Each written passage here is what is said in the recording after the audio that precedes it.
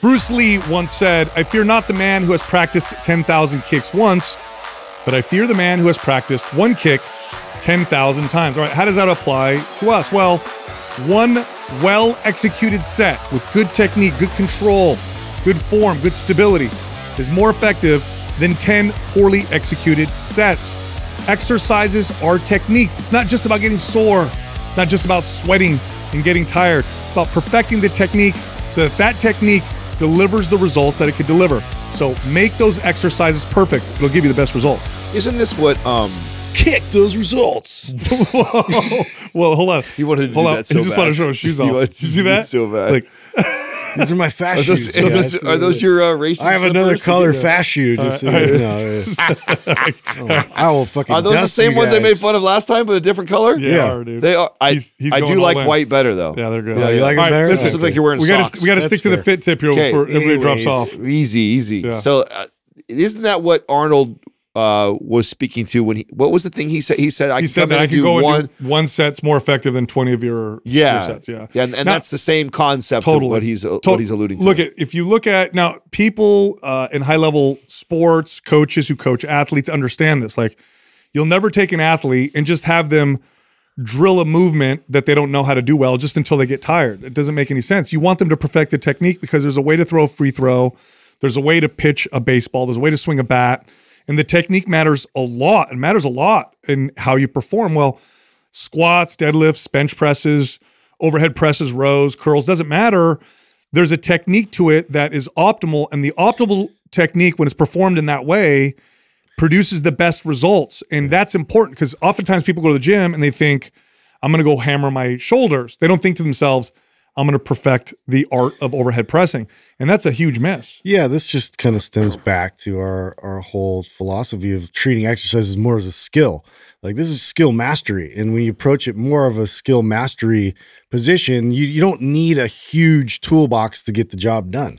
You only need a few that you can just, you can base the rest of it off of these once you really learn how to do something at that high of a level. But once you have that ability, man, it opens up so much more potential. It's really unfortunate that this is so important, but we don't have enough or the right research to support this all the way. So because there's so many factors that getting good at the technique, that the carryover from that you couldn't just do a simple control. Like, you could do, I'm sure there's a study we can find where you do, 10 people who are concentrating and maybe prime their body, and then they focus on the lift really good, and we measure like how much muscle activation and muscle they build versus, and then you have another group of 10 who just are aloof and they're not paying attention and they don't prime and whatever, they're distracted or they have poor technique.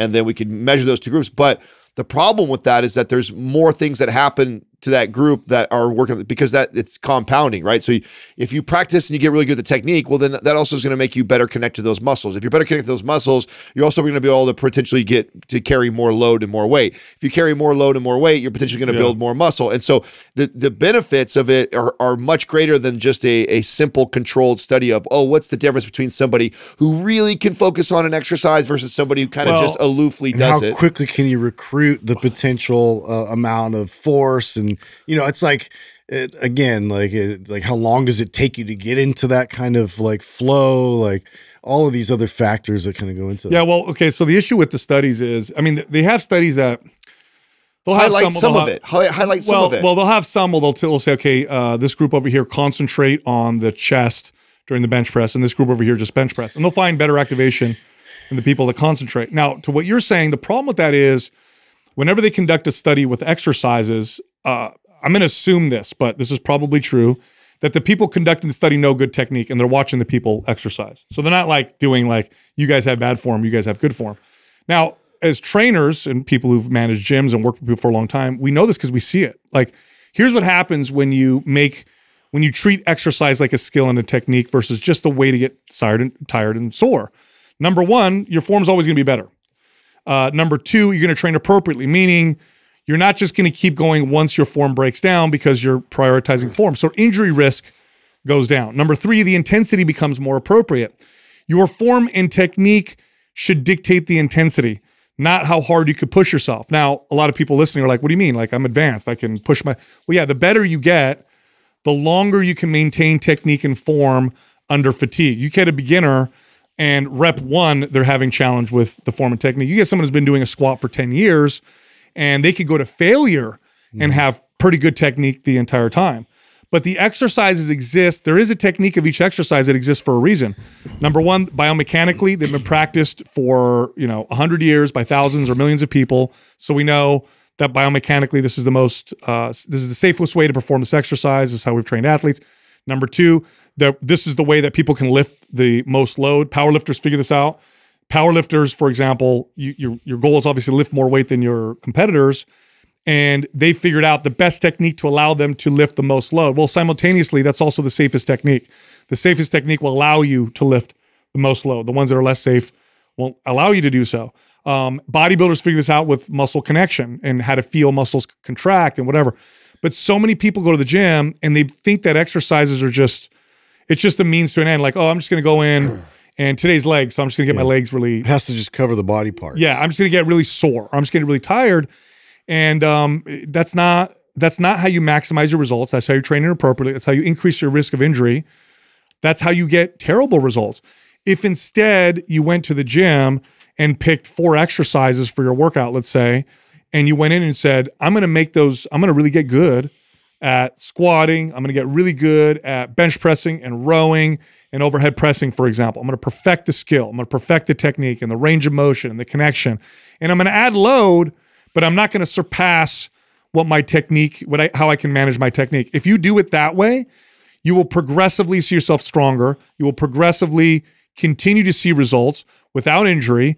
And then what happens is as you get better at those exercises, they pay you back more and more. Somebody who's advanced can get more out of a squat than someone who's only done it, 5 times. And that's because of the technique. And yes, there's other things that, people are going to say, well, what about the central nervous system connection and the muscle recruitment pattern? That's what perfecting a technique is, right? Like you learn how to throw a baseball, you have to teach your body how to recruit muscles in the right way, how to generate speed and stability, how to, accurately throw and aim. Well, that's what's happening with these exercises. That's part of the process. And if you ignore that and go to the gym and just try to get sore or tired, yeah, you're burning calories, but boy, you're missing like 90% of the results you can get because you're not considering these as skills. They're just a way to get things, I mean, I also think this is why a lot of people are spin their wheels and they don't see results as fast as some other people too. Is some people are just really good at that. Some people, I mean, we've all trained these clients, right? Like how many times can you recall having in the same day, right? Client A, I teach them this exercise and I can literally cue them a few things. Oh, hips back, chest up, shoulders back, whatever. And then there's boom, boom, boom. They get into position. And it's like, and then another person where I'm just like, we got to spend the whole hour on like, well, no, hold, wait, pull these back. And then you pull that back, then this slides out. And it's like, and they just can't, they're not good. They're not connected. Well, of course, that person could be dieting just right, showing up to the gym just as many times as the other person, but they don't quite see the results that the other person said because they're not getting the most out of every movement yet. And so it's also for people that are listening to be patient and to if you're listening to this and you might be one of those people that like, man, there's a lot of value in just going to the gym and practicing these movements and perfecting the skill. Well, what are the best? Also too, like, and I've heard Katrina bring this up, like Courtney brings this up to me all the time when you're kind of like off of your training for, let's say, a month or so. And it's like, we really need to get back in shape. And like, this is kind of an agreement amongst like me and Courtney. And then it's like, I start to get into it. I'm very limited in what I'm doing, but very like deliberate and intentional. And, and then she's kind of just trying to take a lot on. She's in there for a long period during the day. And then, eventually the next week's really starting seeing results. I'm seeing changes already happen, gets really frustrated, tries to compare herself to me. But again, the muscle maturity element there is definitely a factor because I know what to do. And the value of the technique. Look, what do the best athletic coaches say? Fundamentals. Practice the fundamentals, right? Practice the basics. Like what Bruce Lee was saying, here's the deal. Anybody who's in the fight sports will tell you this, that a boxer with 3 years of experience will probably beat the crap out of 99% of most martial art, striking black belts, okay? Why? and look at it this way. Boxer has like 4 moves, right? It was jab, straight, hook, uppercut, right? Martial arts has like 50,000 different techniques and moves. Well, why is the boxer so effective? Well, first off, they train in a real fight, and they also perfect 4 moves so well that they know how to execute them perfectly at whenever they want to, at the right timing and all that kind of stuff. That's why Bruce Lee said what he said. It's like the guy who practices one kick 10,000 times, he has one move, but he'll know when to hit it and how to throw it, and you're in trouble. The guy that practiced 10,000 moves one time knows none of them. Well, this is true for exercise as well. Yeah. So anyway, back to Justin's shoes. Those are a commercial break from them. Coming back. Yeah. I mean, obviously you liked them enough to buy another pair. I didn't discourage you from that. Obviously. Okay. Well, yeah.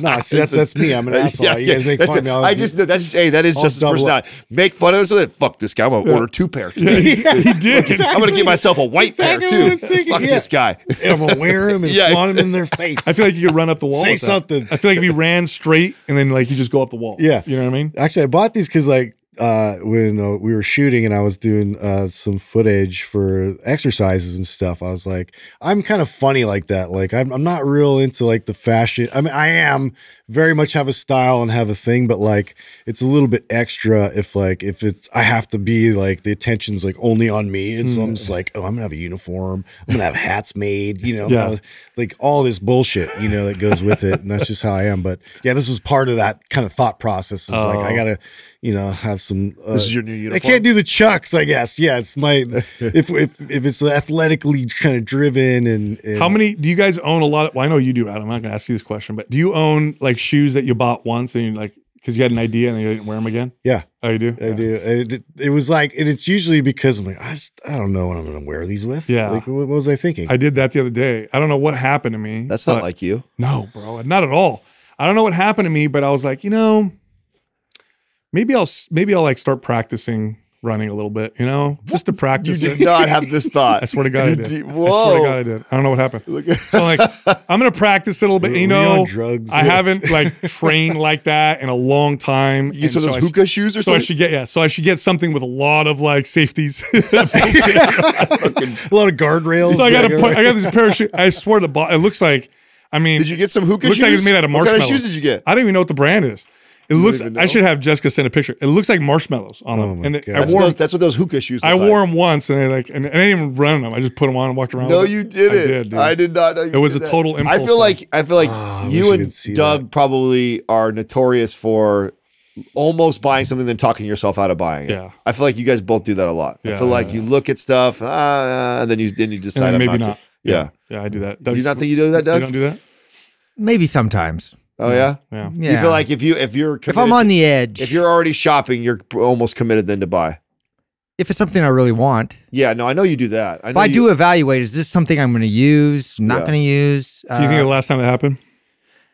Speaking of shoes, I have like 6 pairs of shoes I've worn maybe once or never at all. Oh, wow. I ordered them online. I thought they looked good. And then you put them on? And they're just not me. They're not Shoes good. are hard to buy online unless you're buying like a brand, a style you've already worn, and it's just like a different colorway.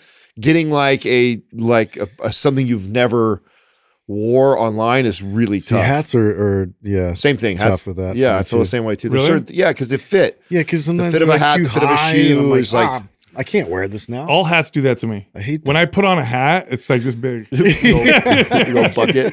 Yeah, it looks too much. That's so weird. Yeah, some people just don't have a good hat head. I mean, it's true. Like, no, I don't. Like, that's just off. Because you got a bird face. That's why. Oh, God. Why are you such a dick? Why are you such a dick? Okay. Go turn down the thermostat. Or turn it up real quick. Fuck that up. Oh, man. Don't start. I won't bring that up. Don't start with I won't bring. Hey, listen. I can see now. You are trying it again. Oh, bro. I'm not touching that thing anymore. There is I'm something. done. There is definitely a childhood thing with that thermostat with you. Definitely. No. Yes, there is, dude. It's not that thing is off by 2 degrees. We just spent a gang of money on making this place perfectly climate, like the perfect climate in here. And since we've bought it, we don't run it. And it's just, what the fuck? We do run it though. What was it? We do run it. No, we don't. Emissions. We run it like for a minute and then we shut it off. It just makes no sense to me. We don't want carbon emissions. Yeah.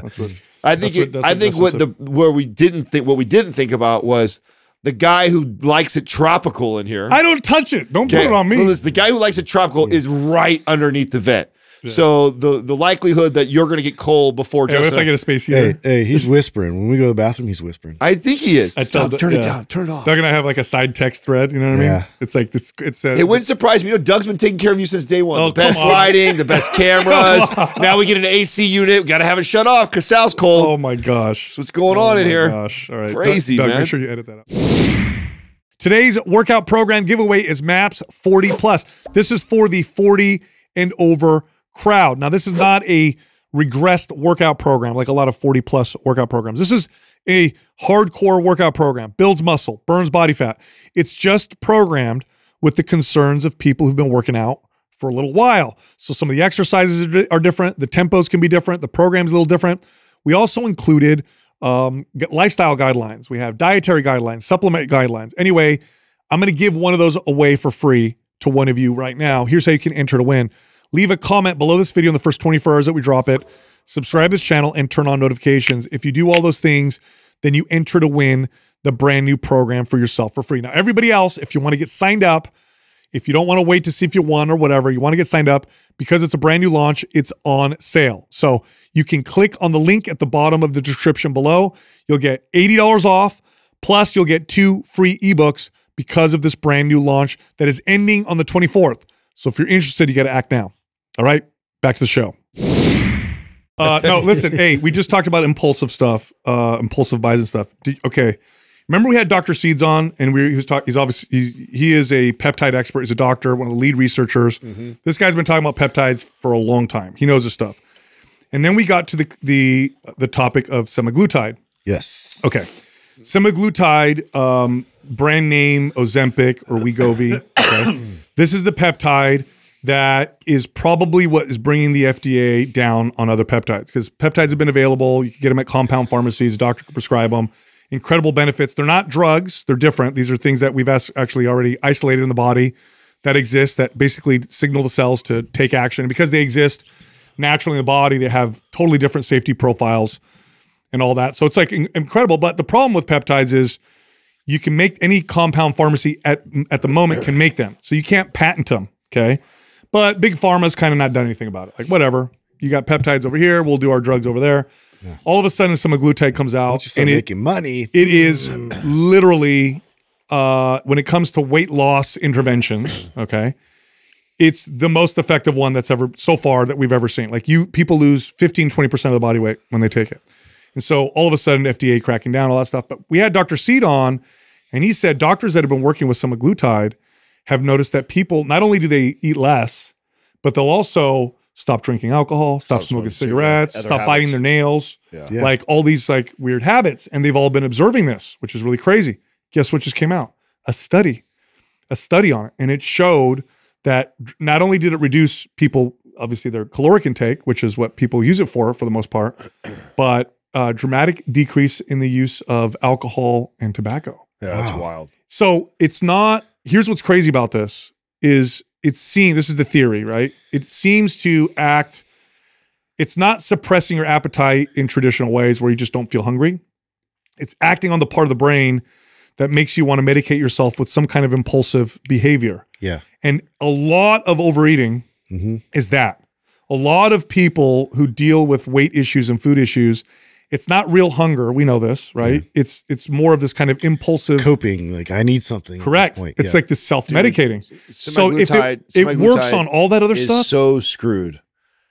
Now they piss off the food industry, the tobacco industry, coming, big alcohol. Yeah, they're fucked. Wait for all the negative article publicity that's coming around. Boy, heaven forbid one person dies. If someone dies or something crazy happens, it's gonna be. We're gonna ban it. Yeah, either that or because of its potential blockbuster money, just the money that it can make.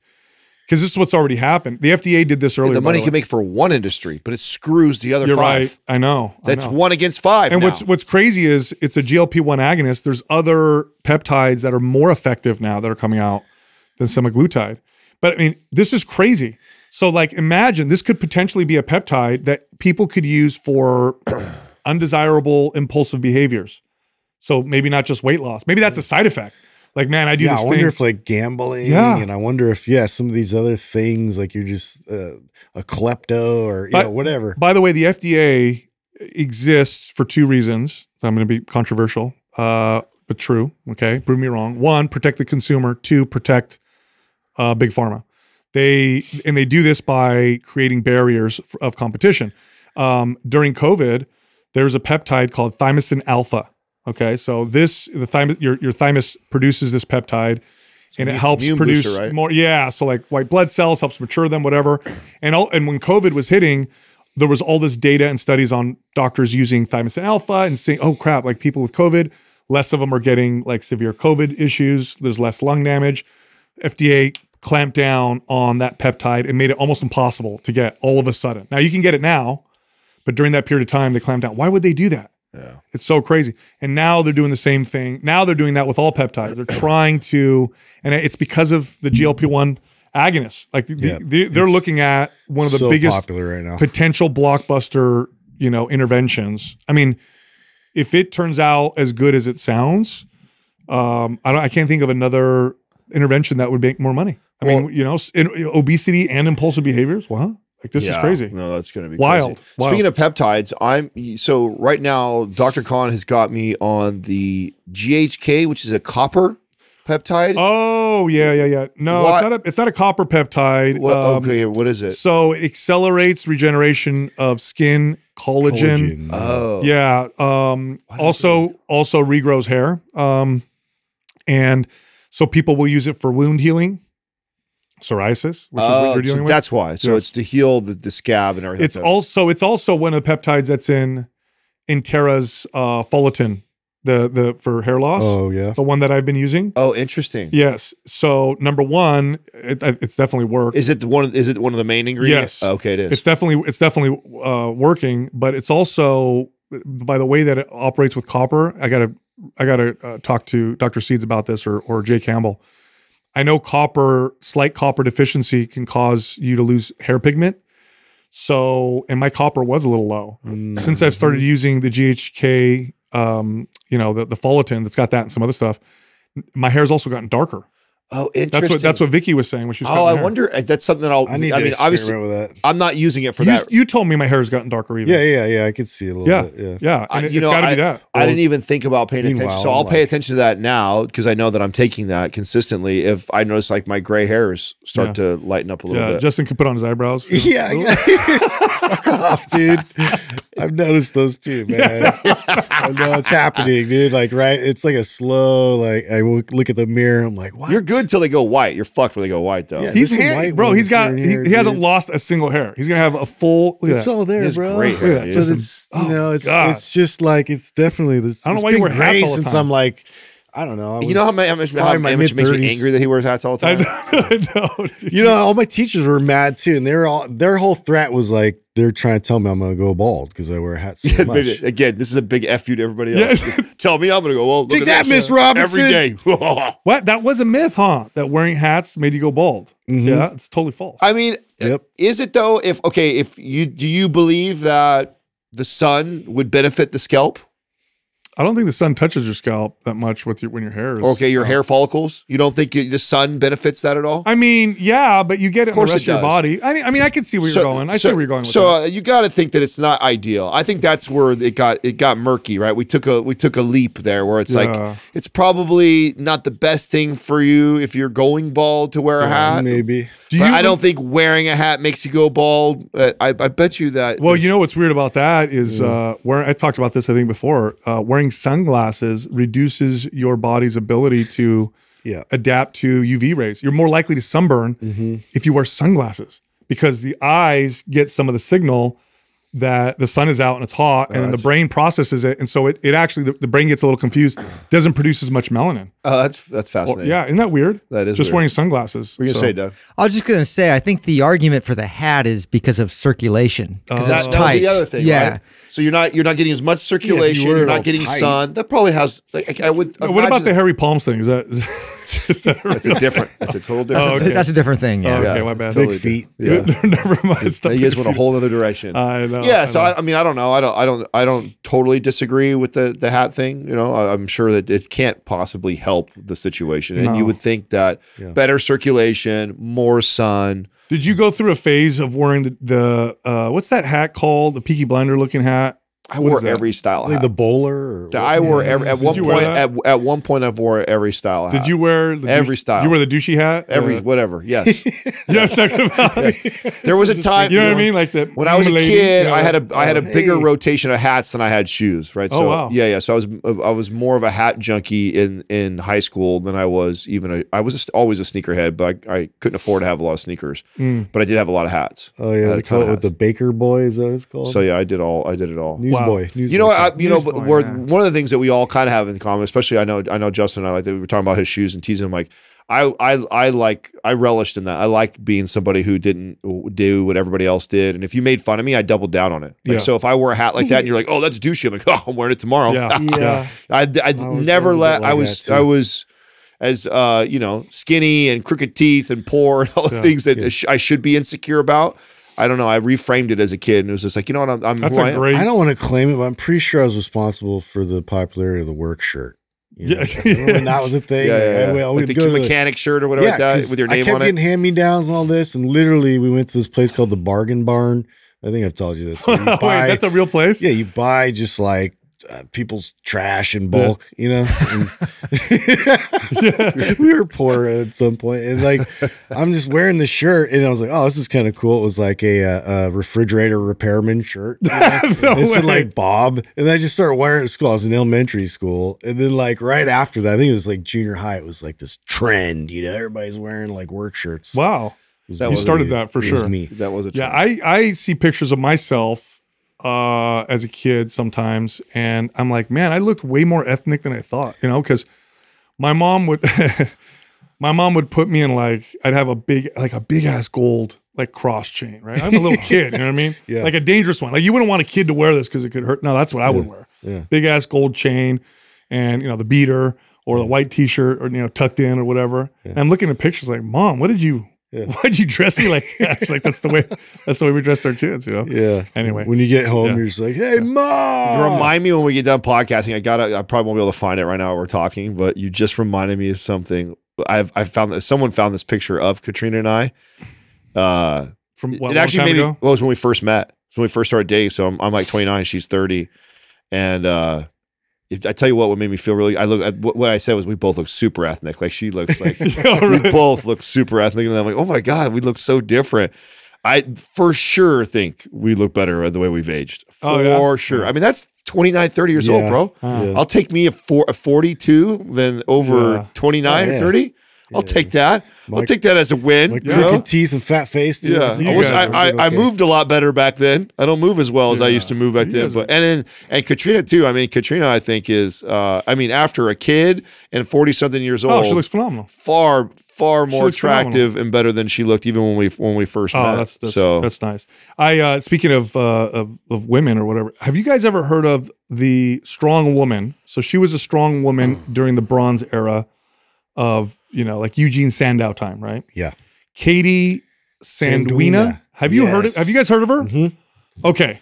Dude. I confirm. I went to like 3 different sources. She used to lift her husband over her head. What? Yeah. No. Listen, bro. You don't understand. Google it. This is the craziest shit I've ever heard in my life. Do you guys know how she became famous?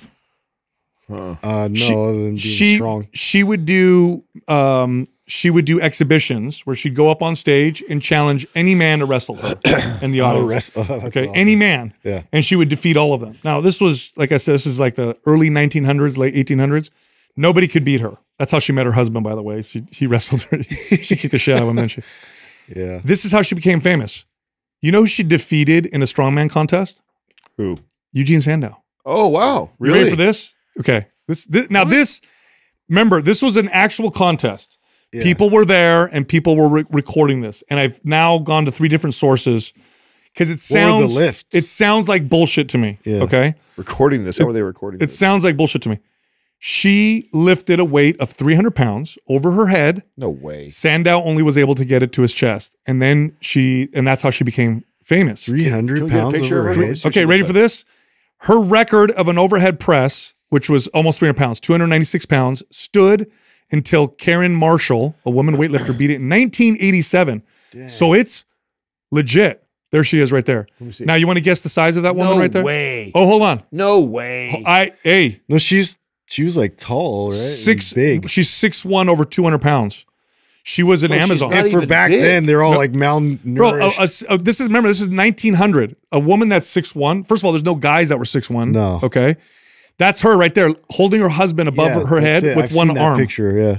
Wow. That was part of her act. How do we not bring her up before? That's I so don't great. know. I How don't did know. you find her? Who someone said it to There's her? there's this this Instagram page that shows these Bronze Era Yeah. like athletes, and she popped up. And the picture that popped up, Doug, if you scroll up a little bit, back up to the right, no, down a little more. No, right there to the left at the top. Sorry, she's holding 3 men in her arms like they're children. Scroll up it's at the very top on the very left. There I you see go. another one down there. Look at that. There's 1 man in one arm, 2 men in the other arm, and she's posing for a picture. Dude. I couldn't hold a bunch of dudes like that. You know, that's crazy. And now this is what's crazier. What's even crazier about this is this was before. Forget steroids; they didn't even exist back then. This is before supplements. I know. Isn't that insane? It's so crazy. Mind blowing how strong she was. But Yeah, anyway, wow. pretty cool that's stuff. pretty sweet. So what's this deal with White Claw now made a non-alcoholic drink? Have you guys Yeah, read about well, this? they're getting in the bubbly water space, I think, right? Or it's Oh, is that seltzer what it is? water or whatever. Why does anybody drink White Claw for its taste? I don't know. Is that what's the deal here? Yeah, I think that's exactly. I mean, I the drink thing it is, it's to just 'cause stay it's- masculine. it's That's not what I just do. because it's got alcohol in it. It's because it tastes good and it has alcohol in it. You like the taste of White Claw? I mean, I don't. Justin does. Yeah. Justin was a I White love Claw it. guy. Do you really? I can't get enough of it. It's so they're going non-alcoholic, so it could be like a seltzer. Yeah, water? what I wasn't sure was if it was a seltzer water or if it's actually going to be like an energy drink space or electrolyte drink. Did you look it up, Doug? No. I saw the article. Briefly skimmed it and thought that was interesting. I mean, that's like the move right now. Everybody's moving into the Well, they created an entire new. It's electrolyte. segment, you It's know? It is electrolyte electrolyte. infused booze-free drinks, just electrolytes. Yeah. So that's not. I mean, So is it just basically seltzer water with some? I guess so. What they're saying is that they're capitalizing on the growing number of Gen Z consumers abstaining from alcohol. Is that a movement? Yeah. Is it? That Gen Z is like no alcohol? Yeah. Really? I mean, I've heard of bars that try to open up to just do like these mocktails, so they just get really creative drinks, but they're all non-alcoholic. I mean, that's actually a really popular market right now. It's Yeah. mocktails. Uh-huh. Is coming. why? up. Why is there a movement against alcohol for Gen Z? Do you know? Okay, so this goes all the way back to when I shared all the stats on the iGen book that I read years ago. Like they were already predicting a lot of this stuff. And remember, we got into this big debate, and I said it was because that the Gen Z has so much access. they listen to a lot of podcasts. They have so much access to information now and data that they can Google, is alcohol bad for me? And then they get all the crazy stuff about it where we didn't have access to that stuff. We had to go figure it out, or we had to find out from a friend, or like, and if all your friends said it was awesome and it was great, you're more likely to believe your circle of friends that are partying and having fun than all the stats that show, oh, if you drink at this age and you do these things and all these negative things that you can find that there's plenty of studies and research around. And I just don't think that because we didn't have that. And I just think that kids, we talked about that with abstaining from sex and not doing stuff like that, like Maybe they're drugs. not going out and meeting with each other, so they're not doing anything. I mean, you could add that into that too, right? Yeah. It's probably, I doubt it's one thing, right? It's probably multiple things. You have less Double-edged sword, right? social gathering. Yeah, like double-edged sword, because they're more anxious and depressed and less social, but they're also having less unprotected sex and doing less drugs. Which one's better? Yeah. I don't know. Can we do one, like the better of each? You know, what does that say right there? Gen Z drinks on average 20% less than millennials, who also drink less than the previous generation. That's a lot. That's Mainly because of an increased awareness of the dangers and effects of alcohol. But God, that's exactly what I just said. you're right, but okay, hold on. An overwhelming 86% of Gen Z consumers believe that their mental health is as significant as their physical health.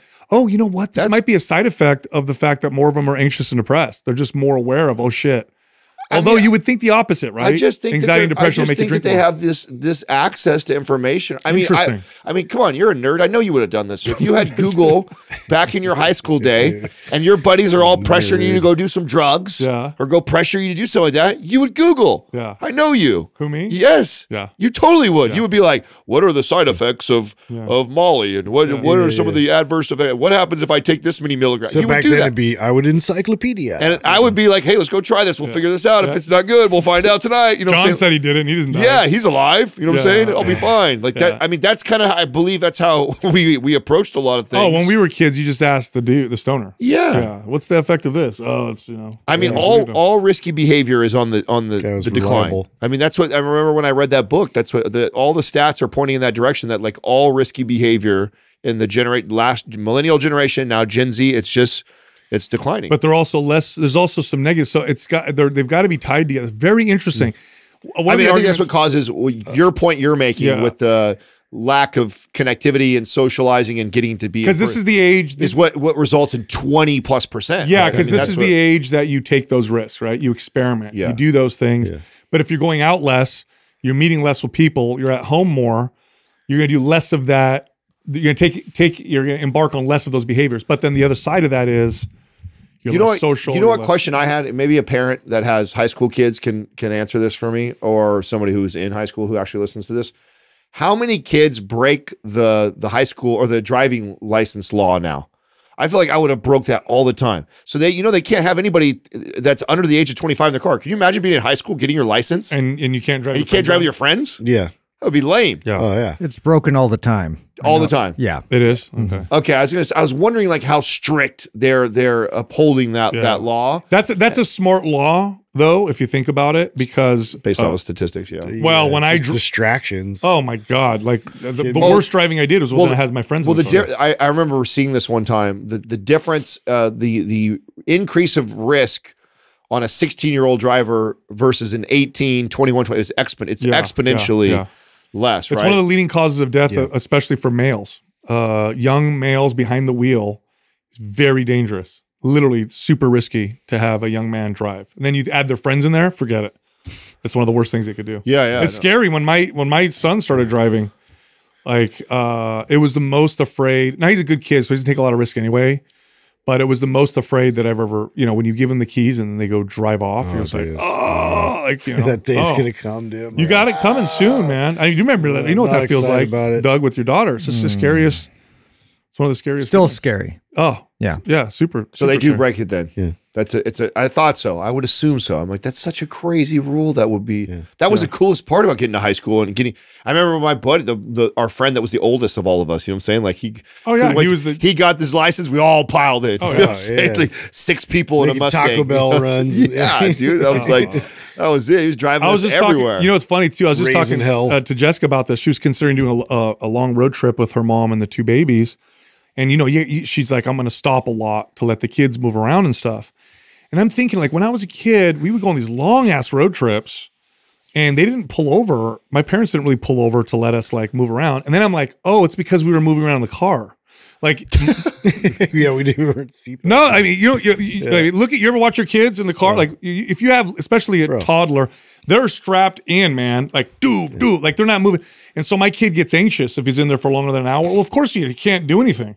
When I was a kid, we were running around. As long as my dad could see it through the rearview mirror, he let us do whatever we were in want. The back of the pickup, dude, the camper shell. Like it's the only thing like keeping us in there.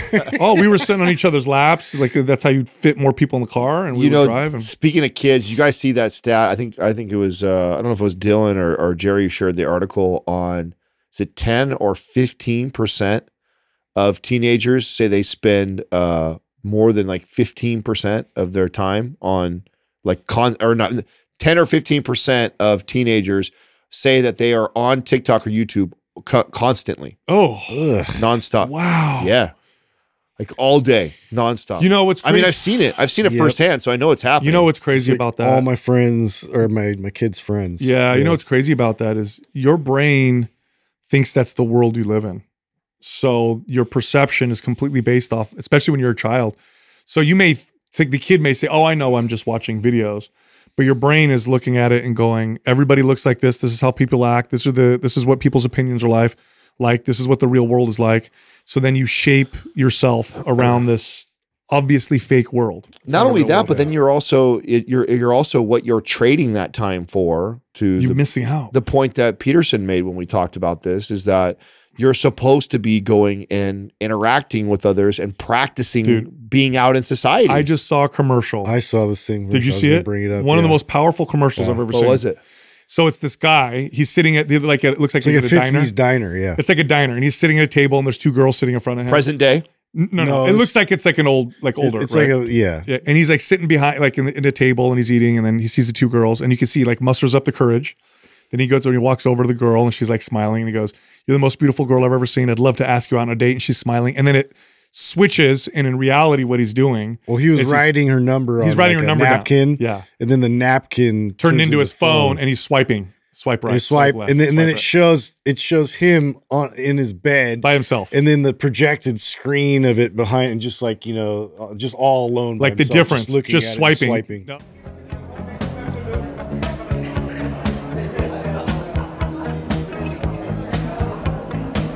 Excuse me, but you are absolutely beautiful, and I would love to take you on a date sometime.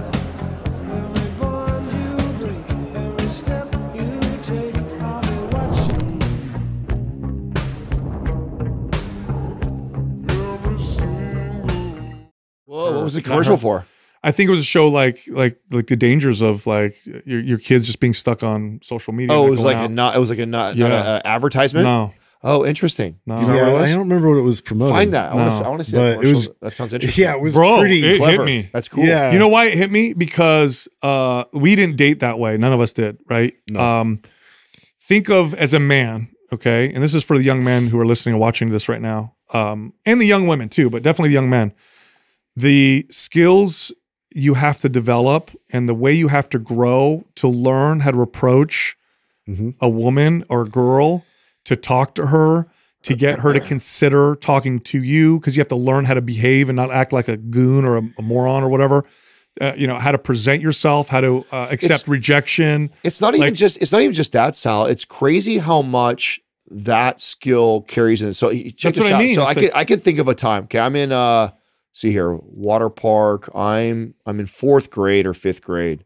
Because I can recall of like the nerves of talking to a girl, and I remember there's this girl I liked, and I remember the pressure of the kids, like, oh, go talk to her, go kiss her, go right, and I'm scared to death, and not wanting to do it, then doing it, and that whole thing, right? All the nerves that were flying in me and stuff like that, the way I felt, and then the feeling of overcoming that, and then that happening again, and it being just a little less, and then you start to build that confidence, and then I think about these crazy conversations and meetings and negotiations that I have to have, like those same butterfly feelings before I get into those, they're still there. I'm just so used to it because I've been through that 1,000 times in my life that I walk into doing, no, I'm not worried about this because I've practiced this so many times. Yes. And that has nothing to do, right? Me negotiating a contract for the business has nothing to do with kissing a girl in 4th grade, but the fact that I had to practice that skill in real life and overcome that. And then the first time was really hard, and then the next time was still hard, but not as hard. Yeah, and if you get rejected, okay, you deal with it. Right. How do I do this like again? It's not the end of the world. That's right.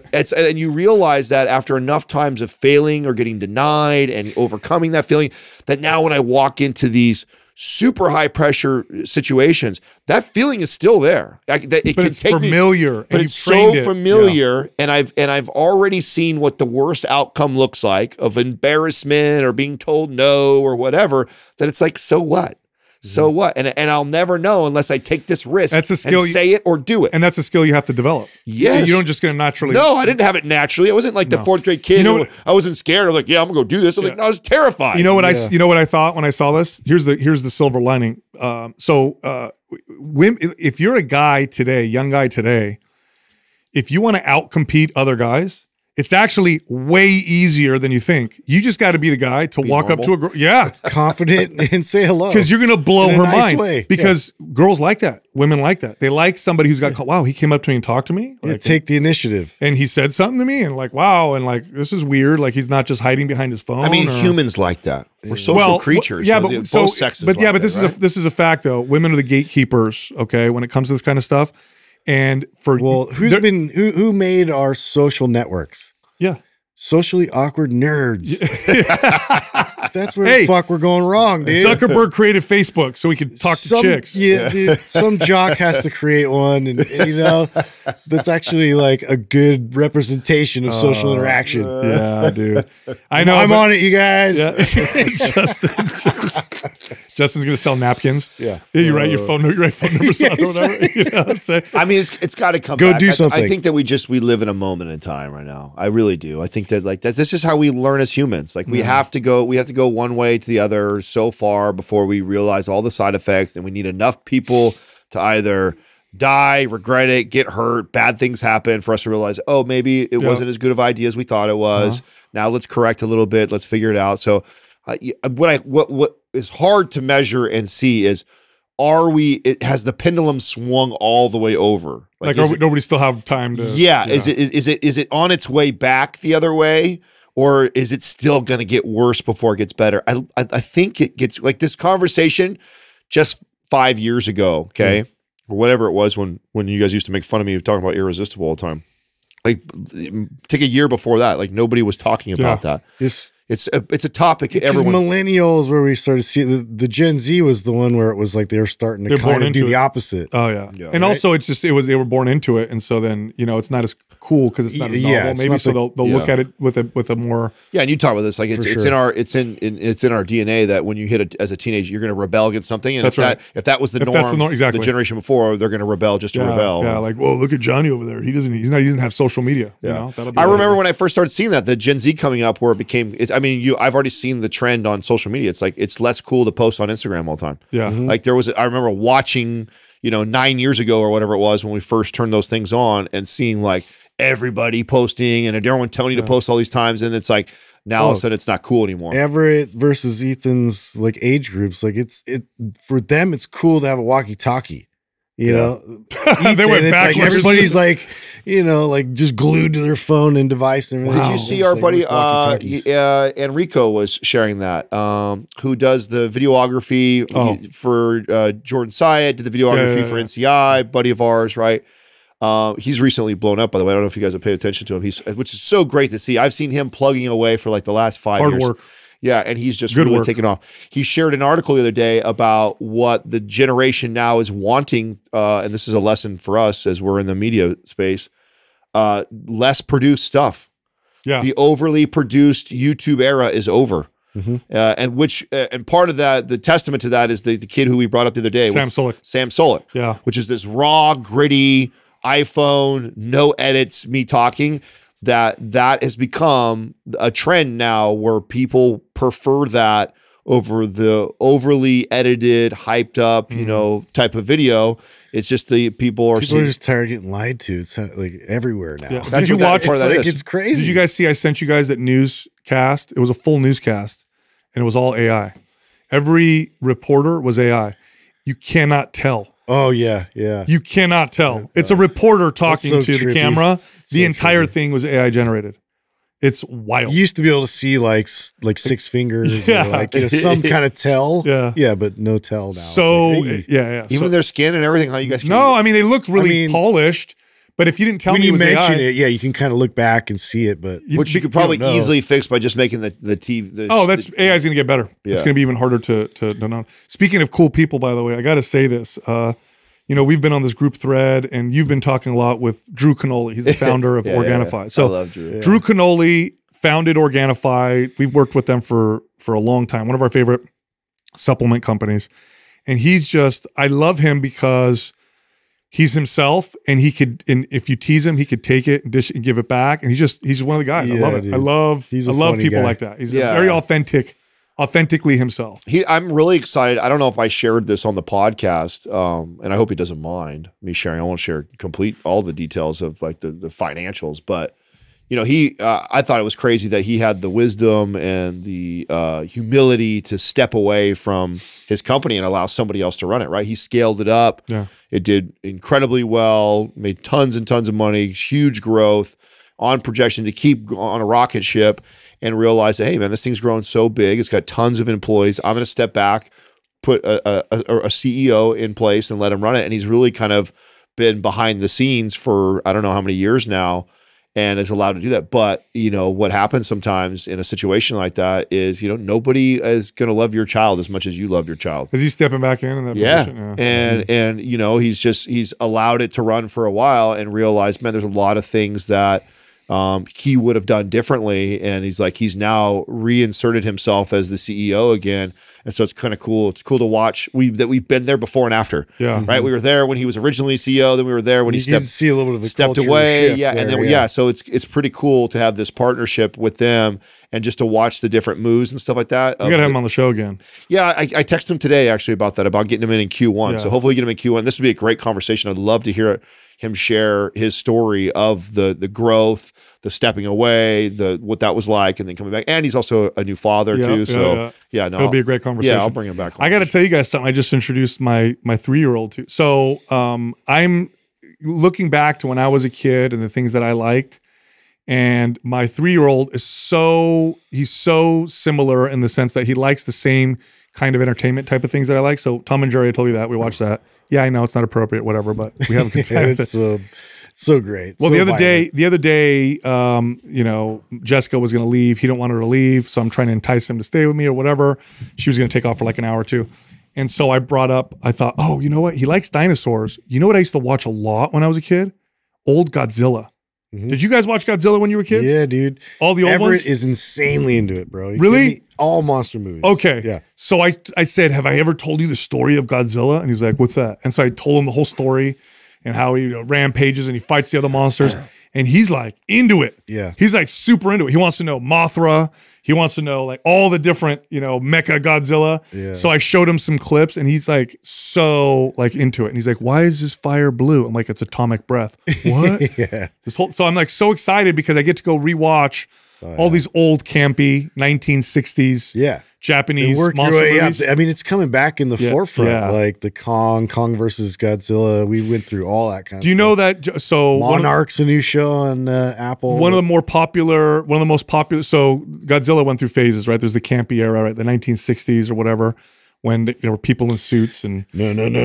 Yeah. Just smashes like all these models. So the American monster was King Kong. Japan had Godzilla, which actually was called Gojira, but Americans pronounce it Godzilla. So you had Godzilla in Japan. Really Gojira? Gojira is the original. Yeah, that's what I thought. So Godzilla, Japan, King Kong, America.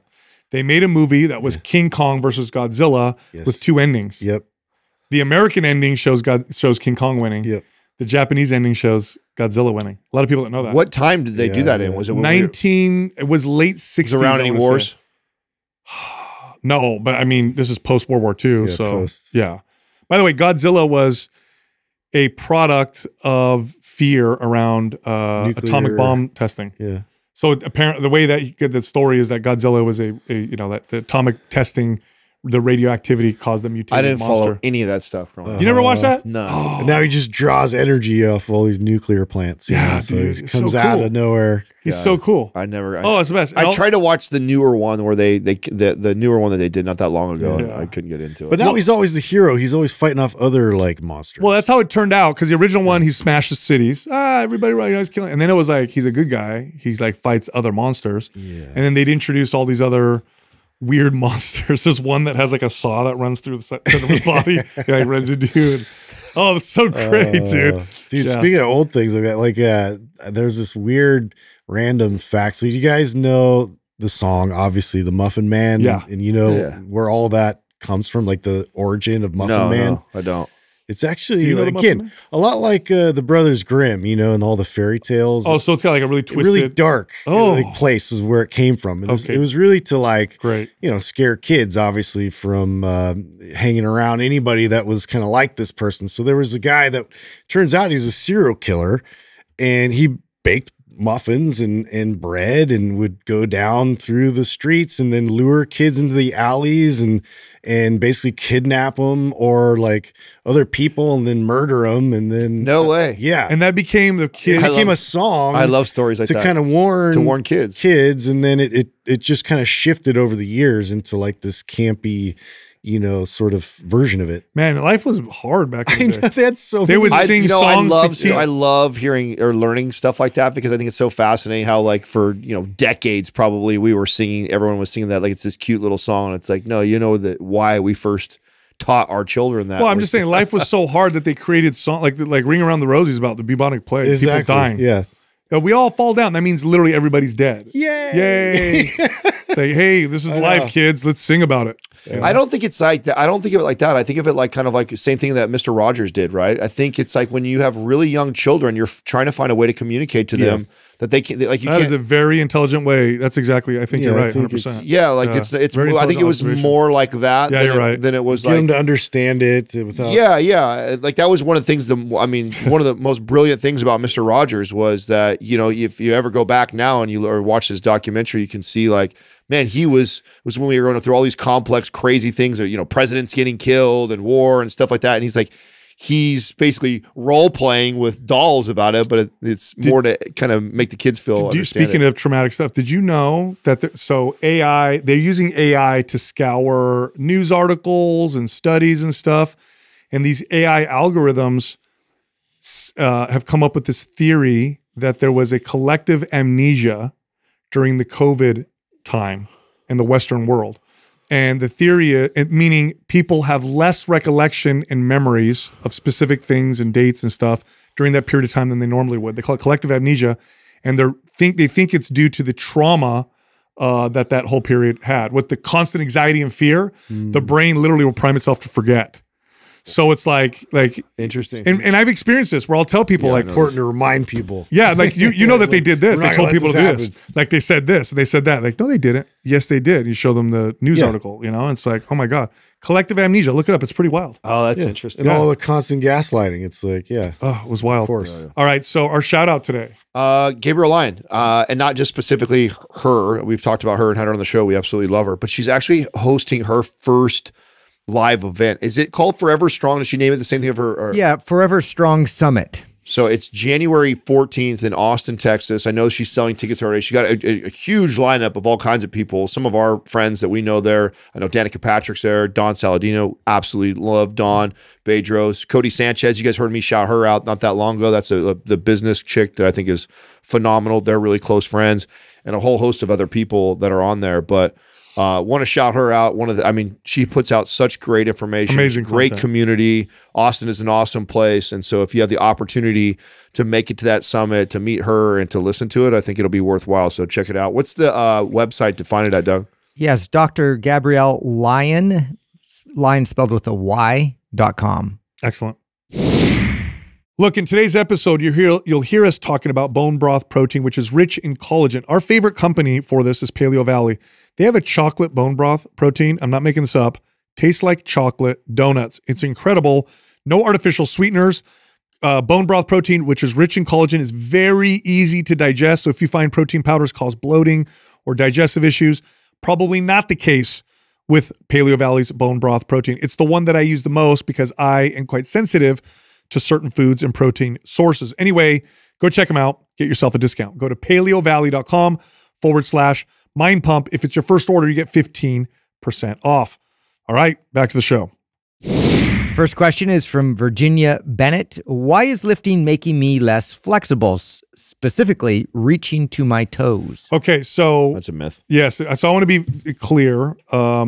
Strength training properly improves what's called functional flexibility, meaning when you train through full ranges of motion, you develop strength through that whole range of motion.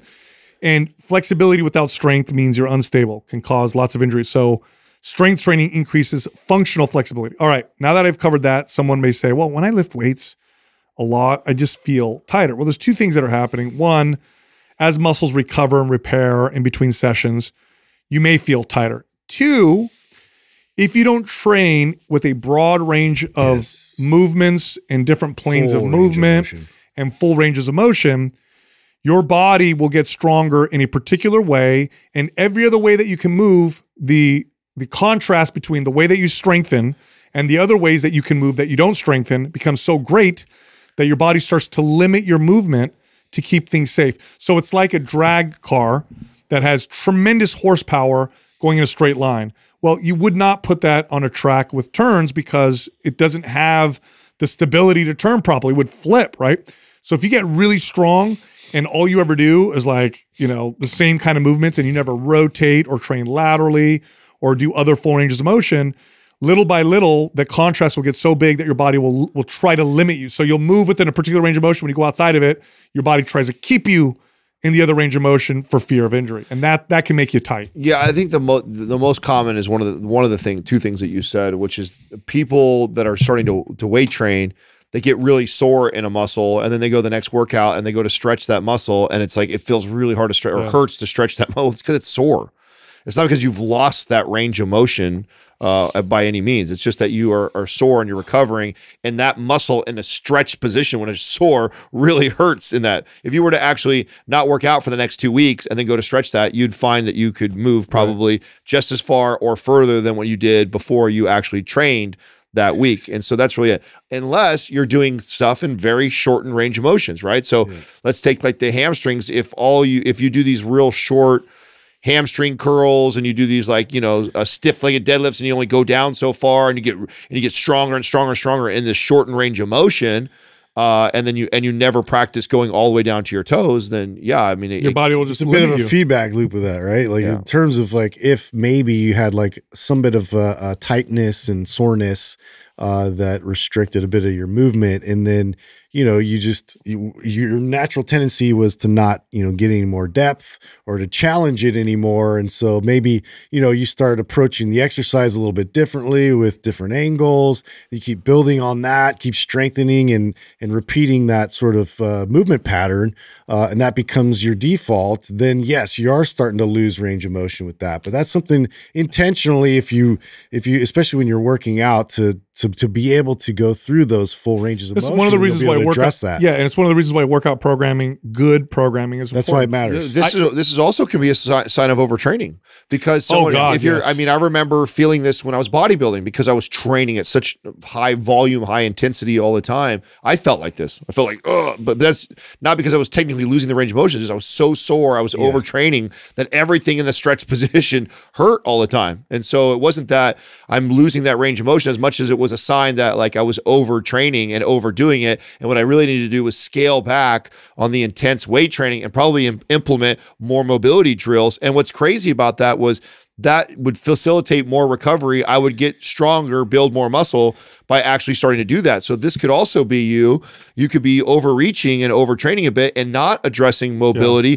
You could potentially pull back on the amount of sets or potential intensity that you're training and put in some mobility drills specifically for where you feel like you're losing range of motion and address that and watch what happens. Yeah, look, like proper strength training, good programming overall will improve your functional flexibility, which is the kind of flexibility that matters. But here's a good example. I've used this before, but I'm going to go a little deeper into it. So I have a 1-year-old daughter.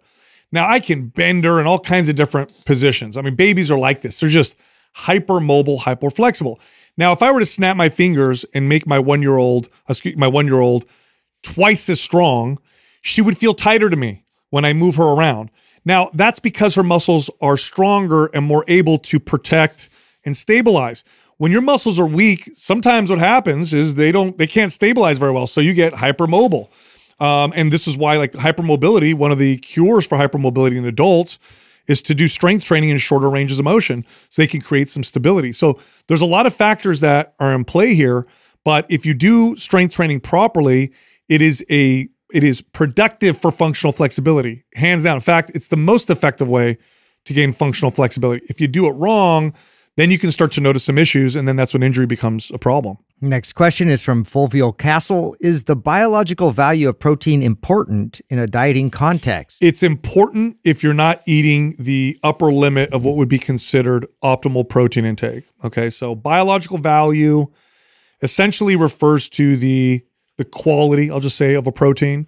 So a protein with a high BV gram per gram in comparison with one with a lower BV will be more effective at building muscle, improving satiety, recovery, up until you get to the point where that person is consuming so much protein it doesn't matter. In other words, if you're a 150-pound person and you're eating 150 grams of protein, this doesn't matter that much. If you're a 150-pound person and you eat 100 grams of protein, now it matters. So it depends where your intake is. If you're not hitting those upper limits, then yeah, you want to go with like whey protein, egg protein, meat. If your protein intake is low, if your protein intake is really, really high, well, yeah, now it doesn't I'm make. trying to come up with a good analogy. I've been asked this question a few times, and questions like this, where we're talking about types of proteins and stuff like that, and we've discussed before on the podcast where it doesn't matter. And I'm trying to draw a good analogy for people to understand that they get that, like once you get to a certain amount of this thing, it really doesn't matter anymore. As long as you hit that target becomes the most important thing. Well, okay, I'll give you an analogy. You came out with a good analogy. I'll give you an analogy. Something else in life like that, where it's like, you know, everybody makes a big deal about the kind of this, but then as long as you have this much of it, that stuff doesn't matter so much anymore. Yeah, I mean, this isn't a real life example, but to create something that might display this a little better. Imagine if I had 2 jars full of red and green marbles, and one jar was mostly red and the other one was 50-50. And my goal was to get mostly as many red marbles as possible. Well, after a certain point, it doesn't matter which jar I scoop from, because I'm gonna have so many marbles, I'm gonna have enough red. But if I only do one scoop, which one am I gonna go with? The one that's got more red marbles. So high quality proteins have higher amounts of essential amino acids, which include the branched chain amino acids, and they're also easily absorbable and utilizable by the body. So if your protein intake is not, now this is why it matters to most people. Most people don't hit those protein targets. Most people don't eat their target body weight in grams of protein. So for most people, I would say, yeah, I think you should pay attention to the quality of your protein. This is why you take somebody and they add a scoop of protein and it doesn't get to the top level, but they'll notice a difference between whey and a difference between soy. Like whey makes way so more that's another way. That's another way to say it, right? Is that like there's value in paying attention to this, but there's not value in getting hung up on this. Like I wouldn't not eat something because its biological value is lower than to say it's this other thing that I can't even have access to right now. Correct. It's like I'm better off just eating that protein because I need the protein, just because it has a lower biological value than this other protein, unless I have a choice of the two of them. And now if I have a choice of something that's got a higher biological value and then something that's lower, and they're both at my disposal, well then yeah, absolutely choose the better one. No matter what the case is, you probably should always choose that. Well, I mean, I would think one that you could digest most easily would play a factor. That's a huge factor. You're right. That's more than like in terms of quality. Because once you get to that point, right, you need to check that box. And that's fill me. That. Yeah. That's me. Like whey protein outranks collagen protein by far in biological value. But you digest collagen. But I can't have whey protein or bone broth, right? Whey protein messes me up. So I'll have collagen or bone broth protein, and I'll just have a lot more of it. Yeah. Like 80 grams of bone broth protein. You can't digest. Right. 40 grams of whey protein versus 40 grams of bone broth protein. 40 grams of whey is going to win. 80 grams of collagen, or bone broth protein. Well, now I've had so much of that protein. I think that's such a better thing for the average person who's trying to figure this out, instead of getting over, like, better than anybody, like when you eat, this meat versus that meat, which one you digest better, or totally that protein powder versus that protein powder. Forget the biological value on it. 100%. Which one it's easier, makes me feel better. Like, all those and that's such a way more important, way more important, way easier for the average person to measure too, than to get caught up in the nuances of what one is technically better like that. Because I made that choice last night, Sal. It's interesting you brought that up. It's like, I've noticed that, and I've obviously we went through the whole dairy thing with Cabral, and so even though whey is supposed to be okay for me, it still doesn't sit as well as like the Paleo Valley bone broth protein. So, and I had both at my disposal last night, and I'm like, you know what, like, yeah, I like the taste of the whey one. Yeah, but it's, what, this one sits so much easier on me. Can I say something, just a little offshoot here? Because you're doing so much stuff for your skin, and all of it is geared towards producing more collagen and healing of the skin, you should be supplementing, if you do take a protein, with a bone broth, which is high in collagen, because the amino acids in that are directly more connected to healing of the skin, connective tissue, and stuff like that. So. Next question is from Honeybeast. Is it normal to get cold faster after you lose weight? Here's what's interesting about this, or body fat. So here's what's interesting about this. Less insulated. Yeah. Okay. So I've actually years ago I Perfect had house analogy. I remember that. I remember that when I was shredded, dude. That was cold all the time. Well, so I'm going to tell you something's going to blow your mind. So I had a client that was a very, very smart doctor.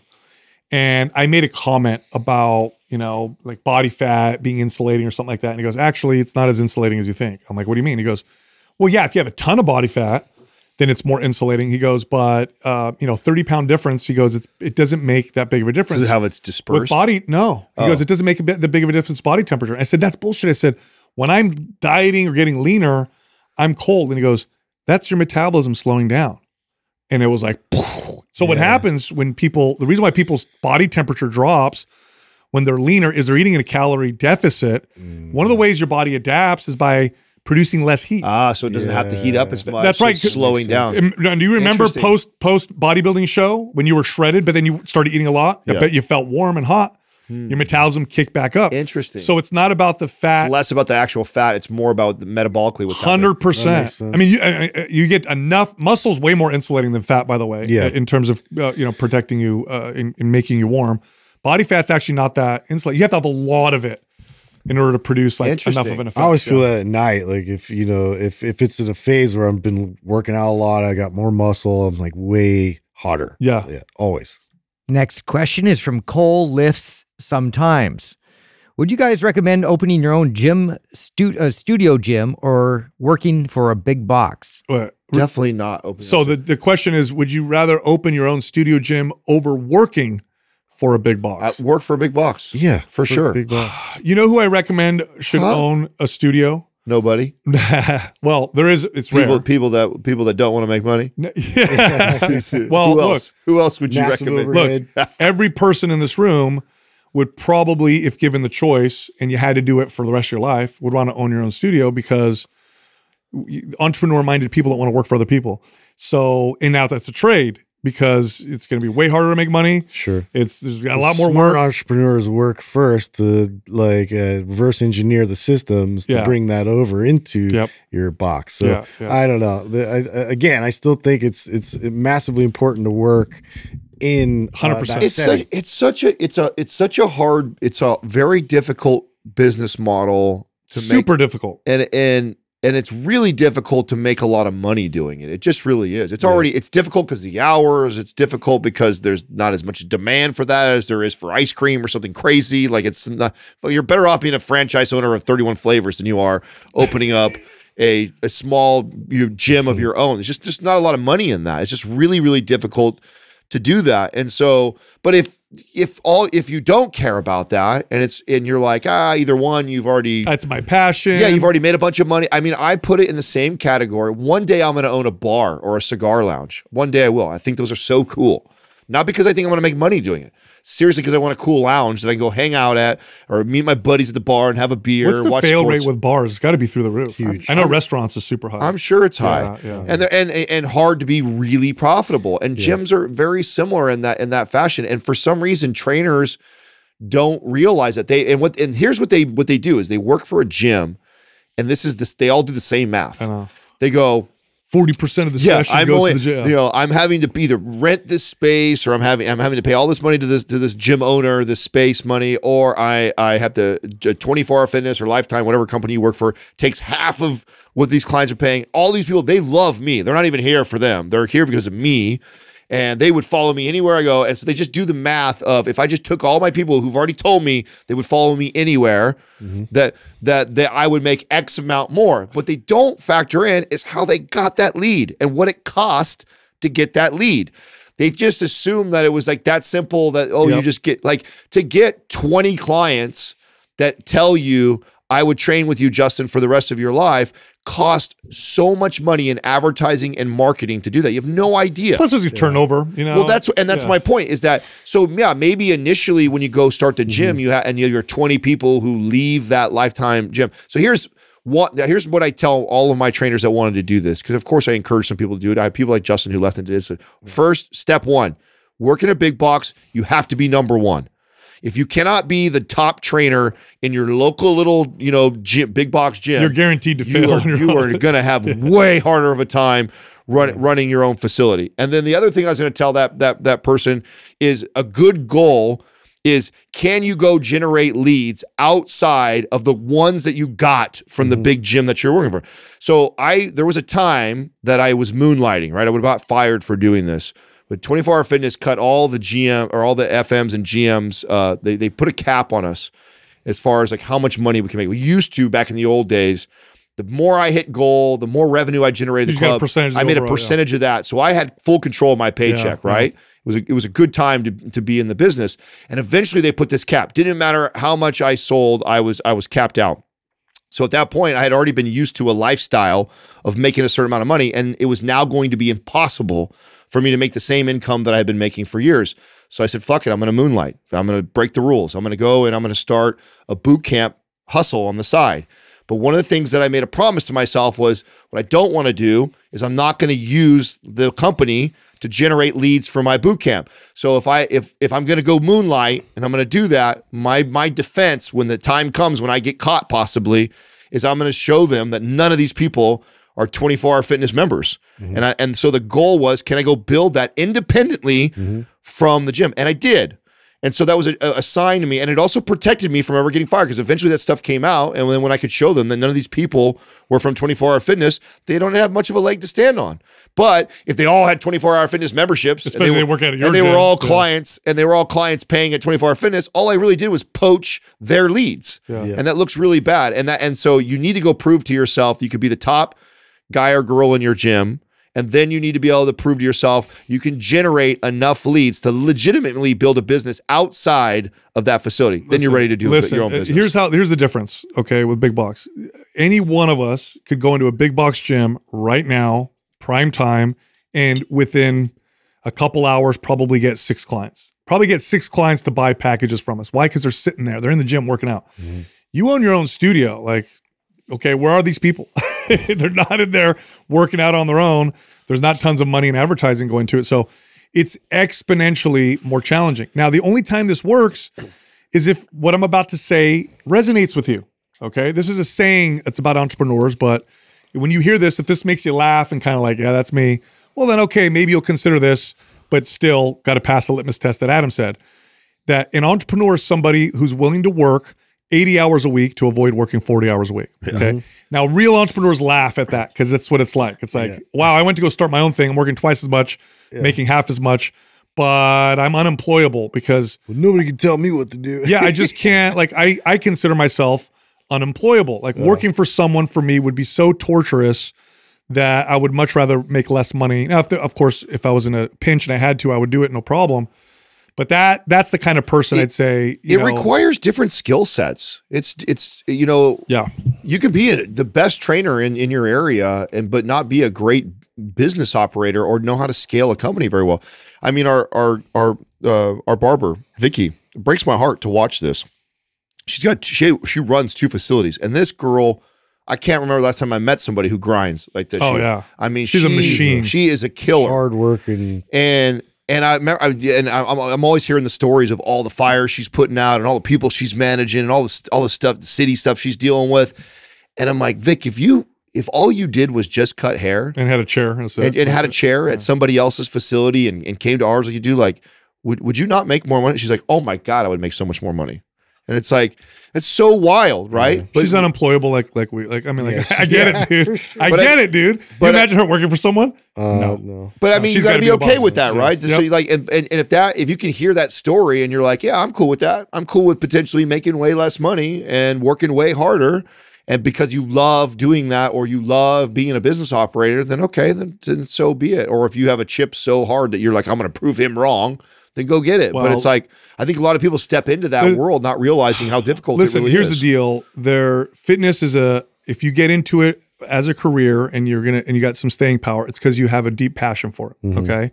But it is a hard business. So and this goes right into what I'll be doing in January, mindpumptrainer.com. If you go there, I'm doing a 3-day free live seminar for coaches and trainers. And part of what I'm going to be covering is how do I take my passion and turn it into a career that'll sustain me and my family?